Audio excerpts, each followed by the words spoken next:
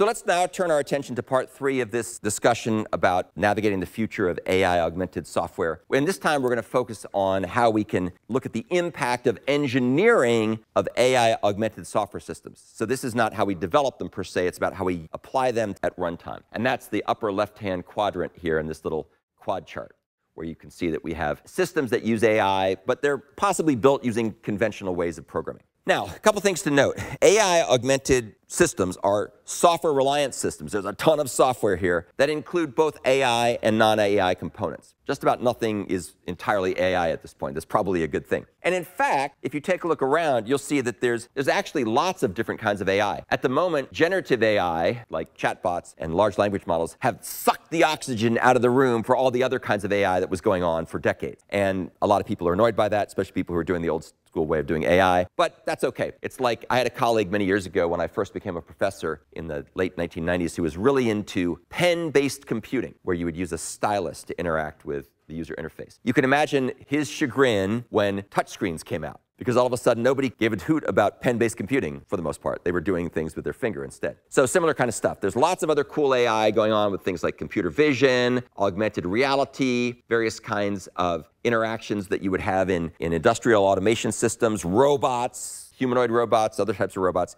And over time, I think those things will get better integrated with the generative AI that we're focusing on today.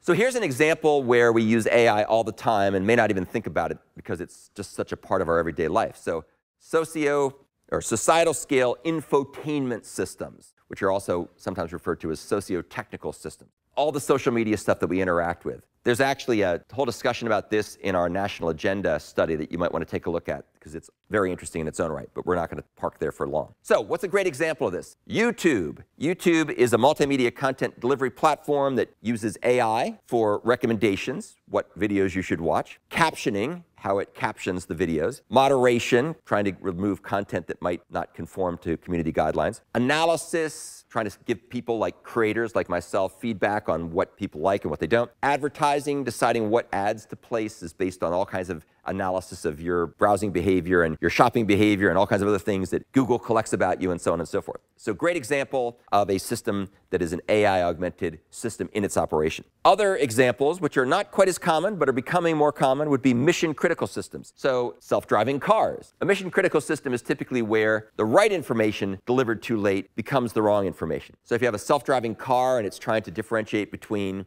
say, a truck that's painted white and the sky, if it figures it out after you run into the truck, maybe that didn't really help you. So these are systems where you really have to be very concerned with quality attributes. There's a bunch of examples that are starting to emerge of people trying to apply generative AI in the context of these systems. One is which is called the Palantir AI platform, AIP, which applies generative AI models to support decision-making processes of soldiers and units who are being deployed into harm's way to try to help them carry out their mission as smoothly and safely as possible.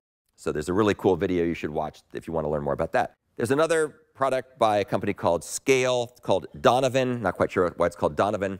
Donovan was the name of a performer in the 60s who was friends with the Beatles.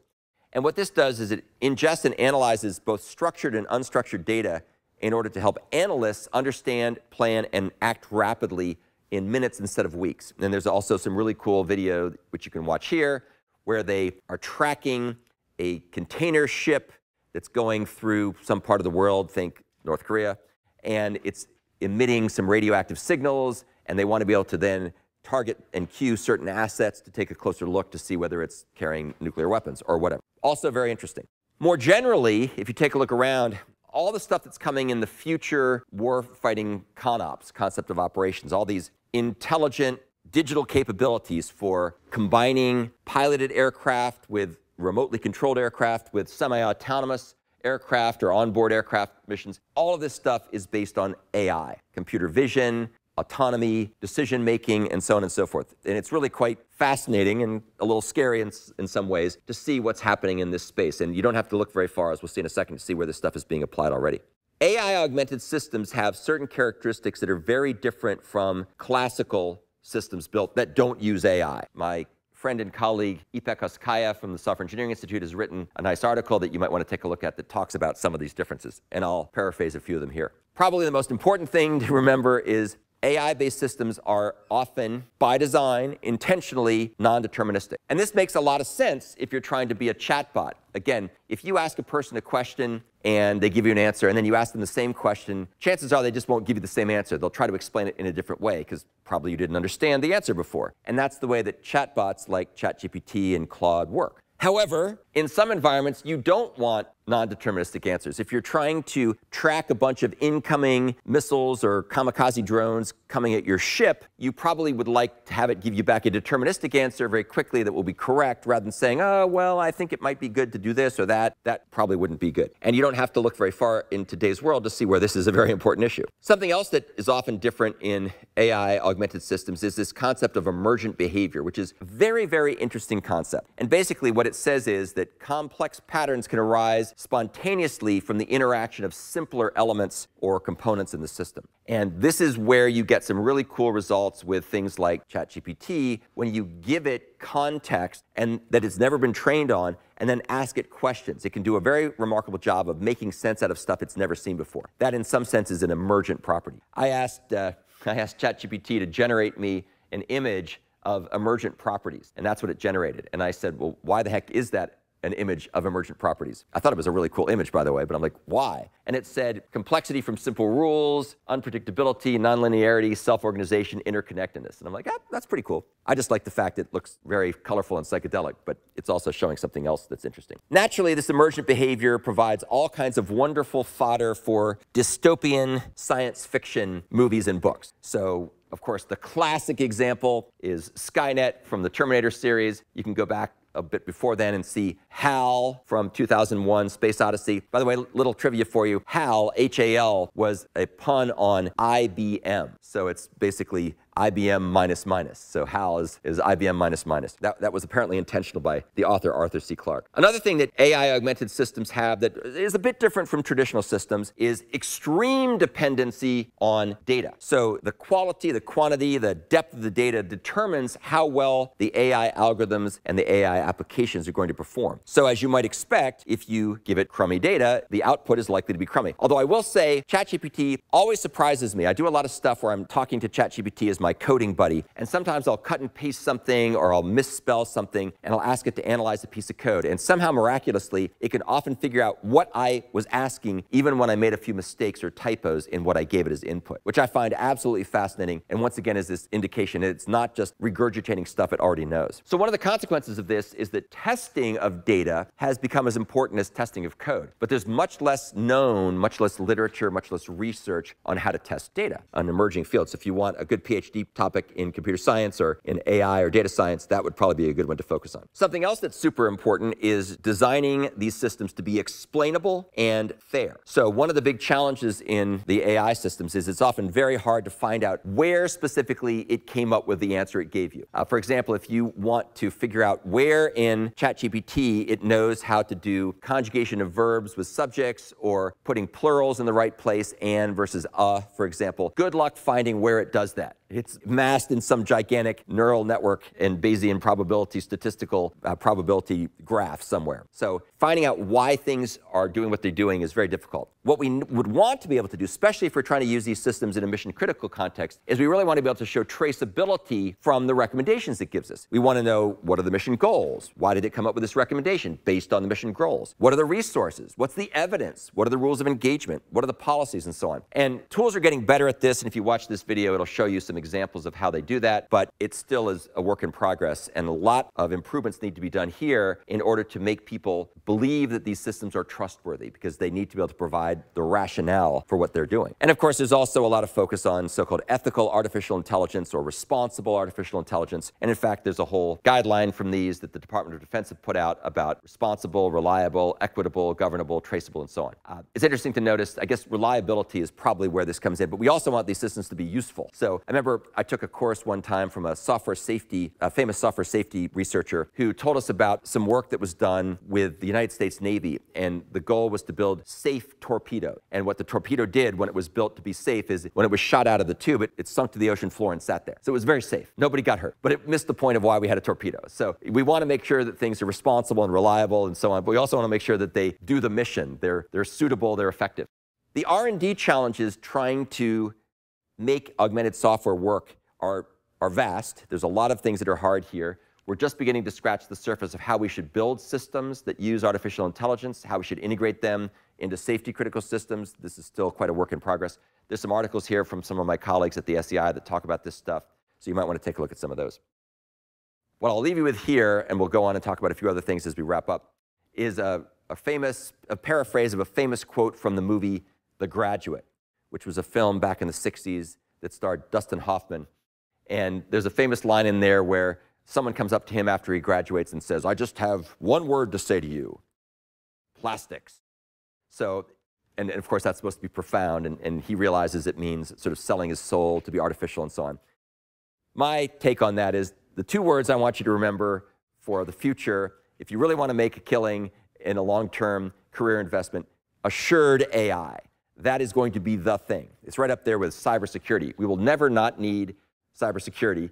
We will never not need assured AI. Those are going to be two very important things. So how are we going to address all this stuff, and why should we try to address these kinds of things? Well, first of all, for certain environments, especially the Department of Defense, getting it right is not really an option. Sort of paraphrasing the famous NASA quote where I think it was Ed Krantz said, "Failure is not an option." So there's a lot of people who are trying to use AI technologies in modern warfare. Many of them are not as concerned as the US is about trying to make sure their systems work correctly, avoid collateral damage, don't go boom at the wrong time. And again, you don't have to look very far to see many, many examples of this. People are using all kinds of stuff like kamikaze drones and everything in Ukraine and other parts of the world that are hotspots right now. Part of the goal here is to continue to focus on what we know as shift-left testing, try to move the testing earlier in the life cycle so we know earlier rather than later that things aren't working and aren't going the way we want. There's a couple of different ways that AI can help with that. One is to help generate test cases or test plans from documents that are done in the early phases of a life cycle, the design documents, the requirement documents, and you can use natural language programming and natural language processing in order to analyze documents and then make sure that the tests that are generated actually test what matters. And there's some really good examples of this that I've used in some of my classes that generate test cases from comments and stuff like that. Another theme that's very important is how to simulate the behavior of the system before it's finished being developed so you can do testing earlier. And one nice way of doing this is with something called the persona pattern. You can read about that more here, where you can actually use ChatGPT to pretend like it's a system that has been compromised. And there's a wonderful talk that my colleague Jules White gives showing how you use the persona pattern to have ChatGPT act as a senior security engineer, and then it pretends as if a Linux machine has been compromised and you have to learn how to debug and fix and find the vulnerability. Really cool example of pattern. Something else that you can use for AI to help augment the testing process is leveraging knowledge from previous projects or previous builds or previous versions of something in order to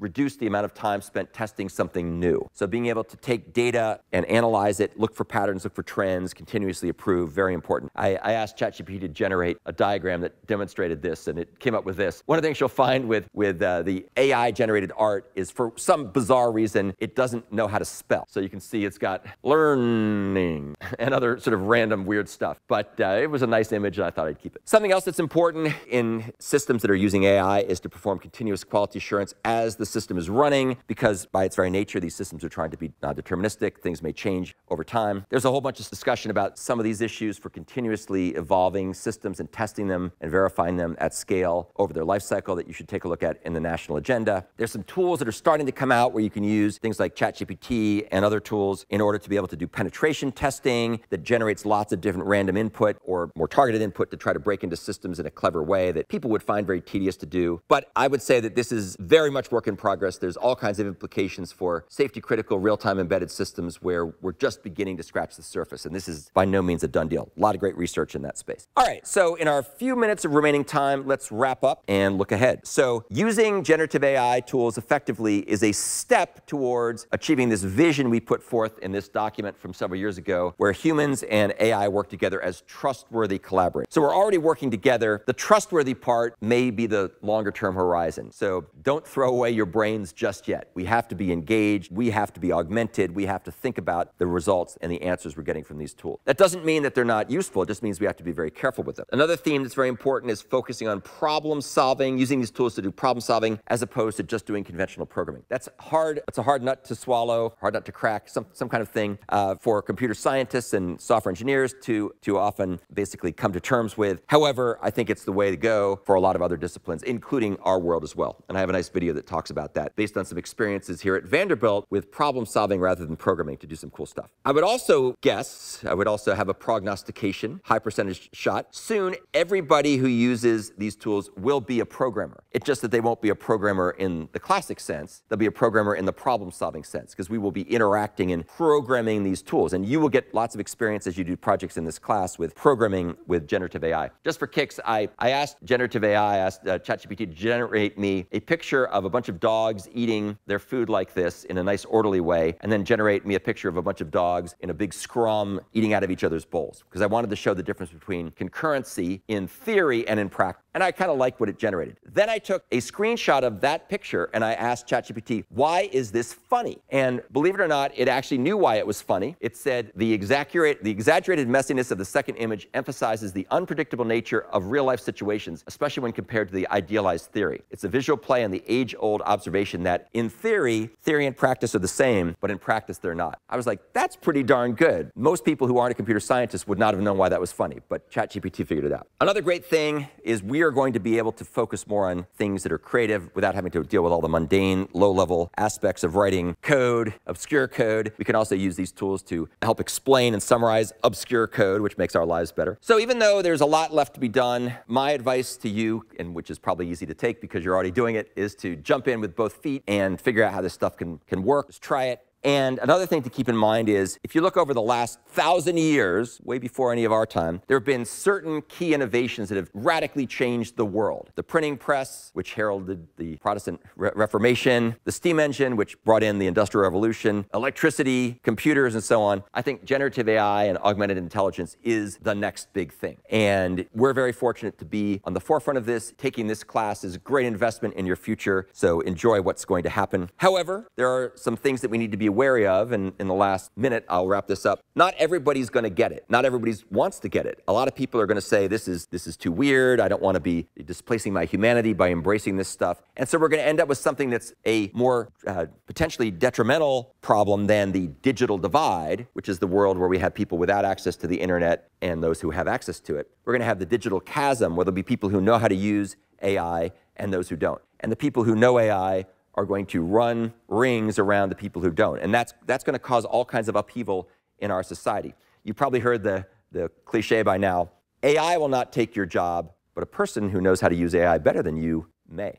So that's the thing to think about. So the other neat thing about this, and this of course will change over time, but right now, there's almost nobody on the face of the earth who has more than 6 to 12 months of experience with prompt engineering and generative AI and so on. So talk about a level setting. This is a chance for just about anybody who's creative and wants to learn and wants to play around with stuff, who doesn't even want to be a programmer, can become well-versed in computation and how to apply computation to solve lots of very interesting real-world problems. So I think it's kind of great because very few times in your entire life will you get a chance to start at ground zero of something. If you were to go out and start looking for a job in computer science, you've got a great education at Vanderbilt if you were a CS major, but there's probably people with 10, 20, 30, 40, 50 years of experience who might be more advanced than you are when you start. With this stuff, nobody else has got that experience yet, so it's a great time to get in there and be involved. Okay, so that is the end of this talk.